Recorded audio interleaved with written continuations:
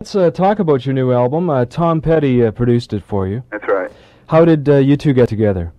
Well, I got together through Harvey Kubernick, who worked for MCA Records, and he thought that it would be a great idea if Tom Petty produced me. Well, my manager called me, and I was getting ready to go to Nashville to cut some things, and he said, Tom Petty wants to produce you, and I said, well, send out one of his albums. I've heard of Tom Petty, but never got into his music. I'm talking 3 years ago now. Mm-hmm. And when I heard Listen to Your Heart, I said, wow, those great rock and roll guitars. We had a meeting the next day, and he said, what you going to do down in Nashville? You can go there when you're 60 years old, man. You're a rocker. You got to rock. So that's all I really needed to hear, is another rocker saying you got to rock. So that's how it all happened. We were about 30 days in the studio, but it took about 2.5 years to make the album because of the fact he was on the road. His album took off, and I went to Australia, then he went to Australia, and I came back, and we just couldn't cross each other's paths, Mm-hmm. It seems a lot of the people, too, whose roots are back in 50s and 60s rock and roll, many performers have moved into the country area as the years have gone by, because there is a definite connection there. But it's interesting to hear you say that about being a rocker. Yeah, that's what he said, and he was right. I had to wake up to the fact that I am a rocker. I've been rocking all my life. I love rock and roll. I grew up with it. And I wasn't really going to leave it. Someone called me a few years ago and said, you ought to do Runaway Disco. And I said, that's it. What are they trying to do to me? I'm not going to do that. I will not do that. Yeah. So I didn't. And I started to write country songs, and I had some pretty good country songs, but which we didn't use on the album. Mm-hmm. The only song that I played in The Day We Met, Tom, was Drop Down and Get Me. Mm-hmm. And that's the only song. And I'm glad it took so long to make the album because it gave me a lot of time to write. Because I had to start writing a whole new album, And I found that I could still write and could still get it on, You do some great covers too, Out of Time and Sea of Love. Yeah, Sea of Love is a hit in the United States now. Mm-hmm. And it's great to have that. Yeah, I did that song in '77 for Island Records, and it was never released. It just didn't make it. We tried in 3 different countries to make that a hit record as far as recording it. And we put everything but the kitchen sink on it, and it didn't make it. And when Tom heard it, we got just the kind of record I wanted in '77. Mm-hmm. It was just simple and laid back and not a lot of stuff on it. I was speaking recently with Niels Lofgren about his Night Fades Away, and you're helping him with I Go to Pieces. That's right. And could you give us a little bit of the history on that song, I Go to Pieces, when you wrote it, and how it came to be that Peter and Gordon, of all people, performed it and had the hit with it? Right. I wrote that song. I actually probably wrote it for myself, but then when I wrote the song, I played it for one of my producers, and he said, that song's not for you right now. I had Keep Searching in the can there. Mm-hmm. So I said, well, I got this singer I know in Battle Creek, Michigan, where I started out playing music, and he's still back in the clubs. I think I'll go look him up and produce him with it, because he's a good singer, and he's very appealing. He was a black man. Mm-hmm. So I flew him to New York and recorded him, and I tried everything in my power to get someone to release it, and no one would release the master. They all liked the song, but they didn't like his delivering of the song, and maybe it was my production, I don't know. Mm-hmm. So I took it on tour to Australia, and I was with Peter and Gordon on tour, and I said, in Australia, and I said, Peter, I've got this artist, what do you think of him? And he said, oh, I love the song, could we do it? And I said, you might as well, because nobody else is going to do it, it looks like. So he took the song, and about 3 months later, my manager called me, played it for me over the phone, and it was I Go to Pieces, and I said, great. So that's how that happened. When I see her coming down the street, I get so shaky and I feel so weak.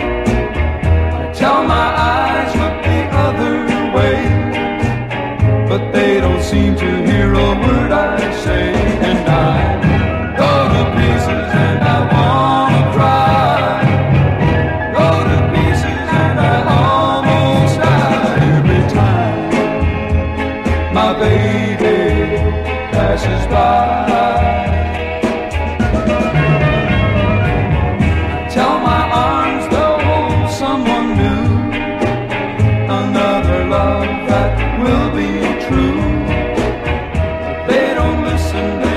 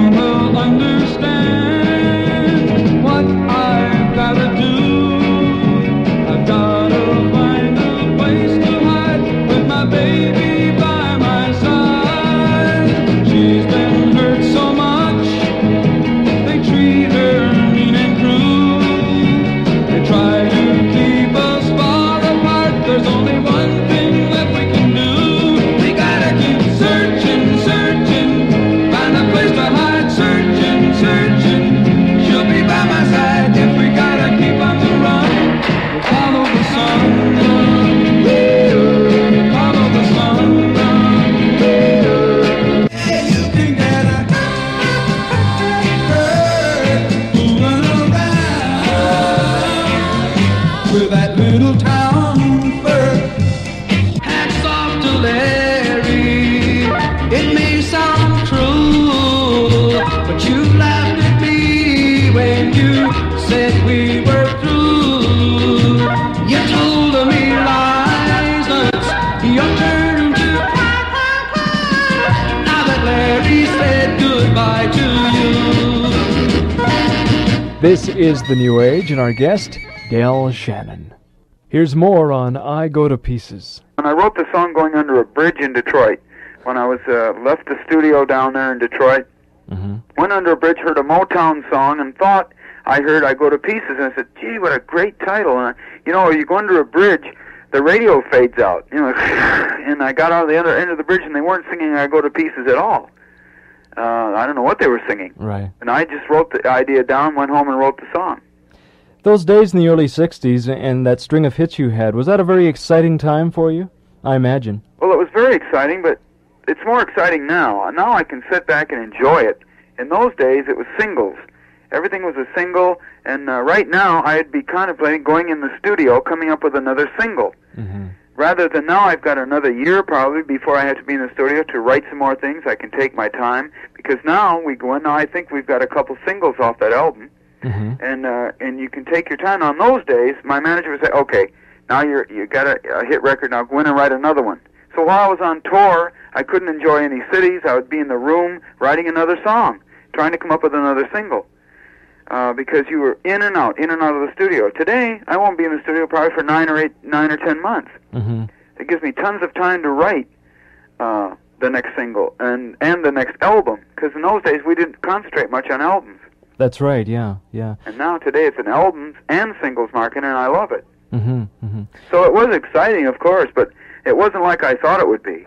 I didn't think, when I was in Battle Creek, Michigan, thumping my guitar in clubs, the next day I'm in Broadway at the, it was an amazing change for me. And I didn't know what I was doing. It was all screaming kids, and I was used to bar people and fights and all that. And screaming kids and hollering and ripping your clothes and wanting autographs. I said, what am I doing here?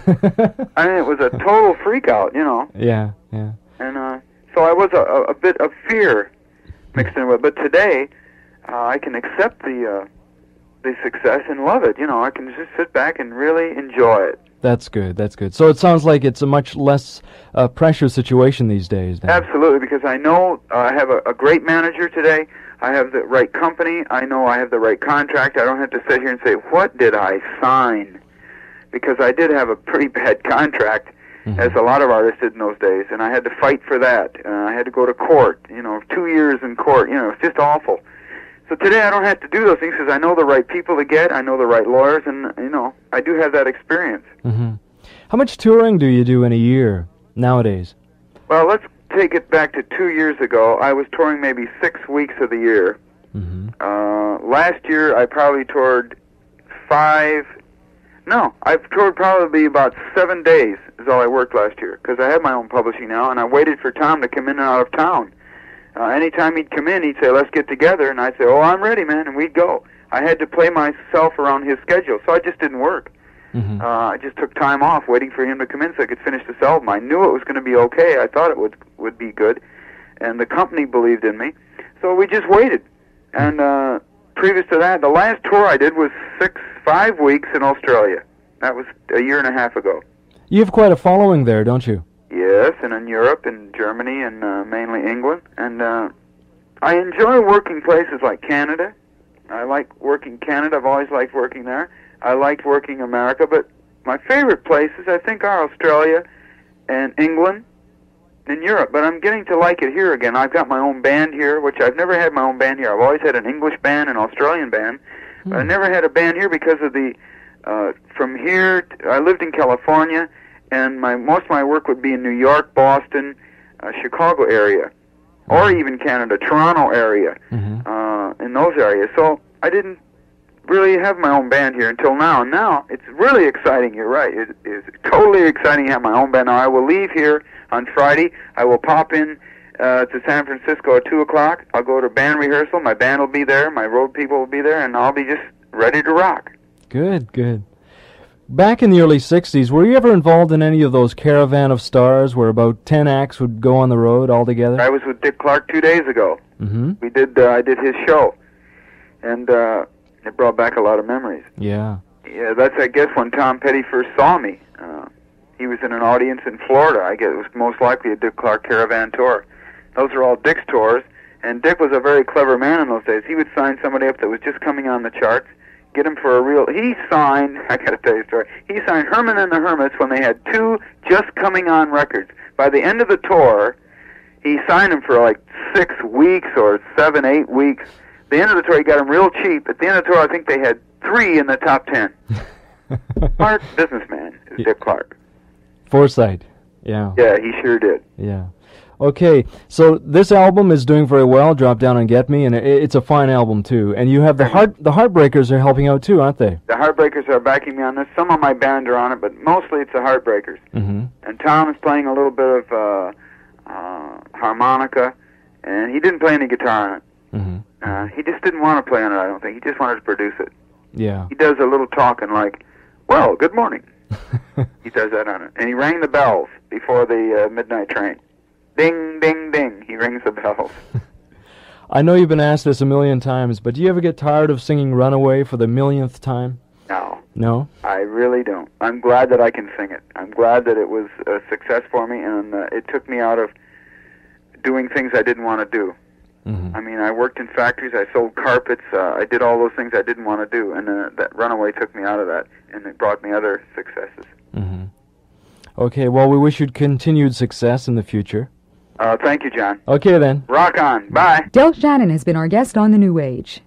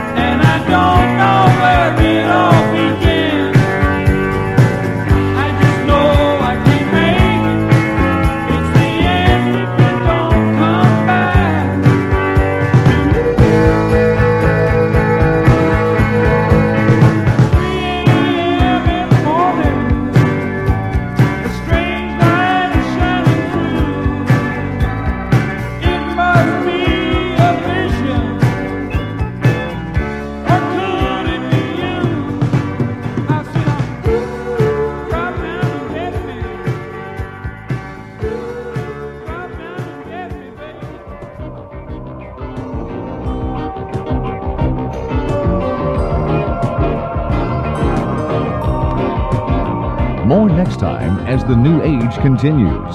This is CFMI 101.